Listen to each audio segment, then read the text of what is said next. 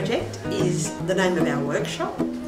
We have been a fully registered business since 2011.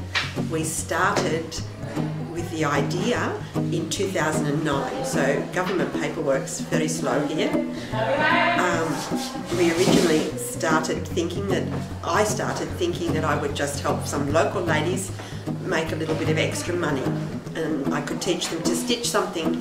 They could go away and make a little business, and off they go, make a cooperative, something like that, which didn't really work out. But if I worked with them and we made things, I could sell them when I was overseas.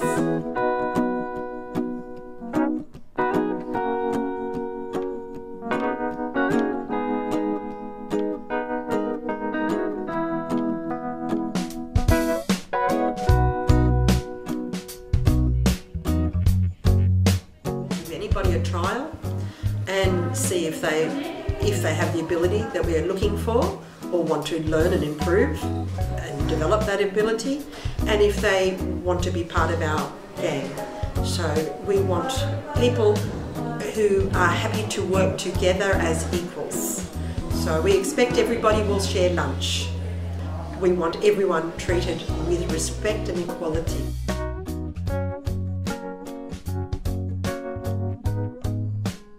We use recycled silk saris to do a lot of work, and we use khadi, which is Indian hand-spun, hand-woven cotton, completely handmade cotton fabrics.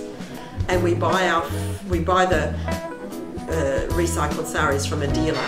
All of the khadi that we buy directly from weavers. So they're people that we have gone to their home and met, and we know who they are, and we put the money in their bank account and they send their fabric to us.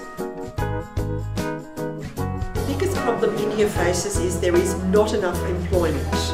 Okay, there is not enough employment to keep all men properly, fully employed, so that doesn't leave many gaps for women to enter the workforce. Okay, so it's very sexist, but some of it is we need more jobs. If there were more jobs, then women would come into the workforce and everybody would get used to it very quickly.